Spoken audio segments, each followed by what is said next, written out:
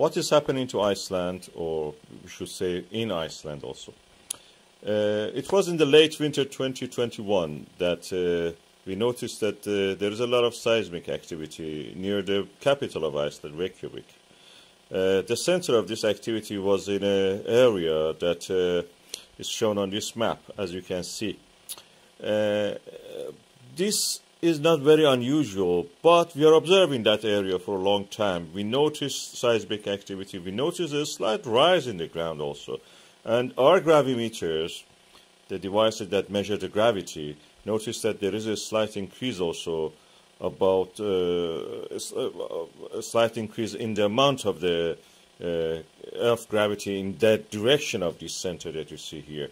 As if something is under there, bulging up gradually, building itself up, gathering material. Is that unusual in that region to have seismic activity? As you can see in this global map, this is a global issue. We have what is called mid-Atlantic ridge in the Atlantic Ocean. We have the same ridges under the sea, on the seafloor, in places like Pacific Ocean, Indian Ocean.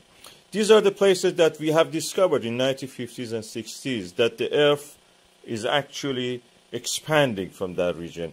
Earth is made of several plates, as we call it. They are the slabs of the earth ground, that earth material, crust material, that are floating on a mantle of the earth. And now we know that this, there is a convection cell where these cells create a motion in the these tectonic plates, as we call them, dragging them into a trench, and then they sink by their own weight into the mantle of the earth. They may come up later at some other point due to the, being heated up and so, at a place that we call ridge. This ridge forms because the weight of the slabs is actually pulling apart that center. And the pulling apart of those parts create what we call as the mid-Atlantic ridge. So these plates are being pulled down, they sink into the ground, to the mantle, then they come up at another point where this uplifting of material is happening. They almost touch the core of the earth, these slabs, when they reach the deeper mantle. And when they rise up, because they have lots of water, remember, they have been in the water, they have been at the depth of the water in the ocean, they are moist. And the moisture actually creates this kind of, uplift of the material. They become able to boil or get heated up at a lower temperature. They're rising anyway. As we see, there is a hotter spots on the, maybe even deeper core has these hotter spots. We call them plume. And these plumes are actually, one of them is what is on the Iceland, as you can see here. The slab has sunk, and another point, plume is rising from the mantle of the earth at the core and mantle boundary. These convection cells, as you can see in this image, are something real. We can actually map them. This is done by seismographs, global seismographs. You can see the pattern of this. Some of them are in the Indian Ocean, some of them are in the Pacific Ocean, some of them are actually under the continents. In the Africa especially is the highest, biggest one of them. Africa probably is the most important tectonic plate, and more stable, and most stable than many of them, or other ones. In this other map you can see the same. These are created by measuring the speed of the travel of earthquakes inside the earth. Our seismographs are picking up these signals, and we can actually map them like that. So at the Pacific Ocean we have this phenomenon of opening of the ridge, opening of the ocean in the middle of the ocean. We are lucky in Iceland that is happening on land practically because of this mantle plume rising there. We can actually see this. It has created mass of land. This mass of land is gradually expanding. In the next, in here now you can see that the edge of this ridge is actually being recreated all the time, reborn. New edge is created. That is exactly what's happening in Iceland. And it's usually at 5 kilometers down in the ocean depth at the oceanic crust. But in Iceland we can see it at the surface.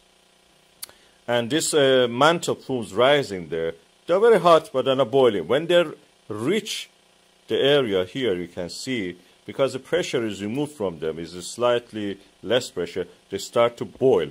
And that boiling creates a magma chamber. Magma chamber also, if it finds a way to the earth, which is in this case in the above the crust, you will see it as a kind of volcano. This volcanic activity happens all the time on the ocean bed, in the ridges, what we call expansion ridges, extended ridges.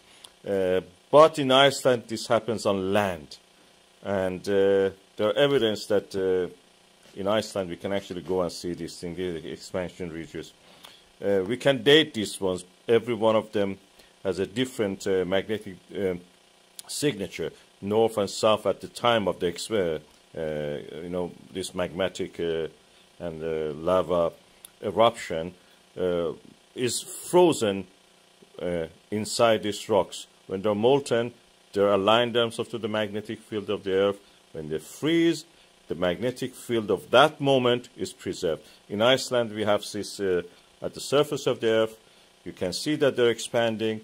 On the right side, you see the Eurasian plate, which is the biggest, one of the biggest tectonic plates. In the left, you can see the North American plate, and Iceland is at the boundary of this. Is the ridge there. Iceland is a place that actually the land is being created. We can say it's the core of a new continent, practically, we are seeing.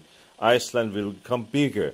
No matter what happens in the rest of the Atlantic, Iceland is going to be bigger. The land building is happening in front of our eyes in the form of this volcanic activity, recent volcanic activity. You see how it expands, covers newer areas, adding to the land mass. And if it reach the sea, you will see that Iceland will become a little bit bigger even. And as the Rift Valley, this is what we call Rift Valley, from the valley you see in the diagonally, from the bottom right to the top left is a Rift Valley, similar to what we have in the Rift Valleys of Africa, or Rift Valleys in the Red Sea, in Palestine, in the Jordan, up to Lebanon and Syria. You can see them also in Ethiopia, down in the Afar Triangle, Eritrea and Djibouti. Also we have in Europe, in Rhine Valley we have that. It's from Switzerland. Can you believe it? From Switzerland to France, Germany and Netherlands and the North Sea, we have actually a Rift Valley. It's not active anymore, but it exists there. Similar to that, we have it in Iceland. Land masses are being created, as we see in this volcanic eruption, as we see the development of the lava flow going down, covering new land. If it reaches the road, it will cover the road. Internet cable is already covered, part of it.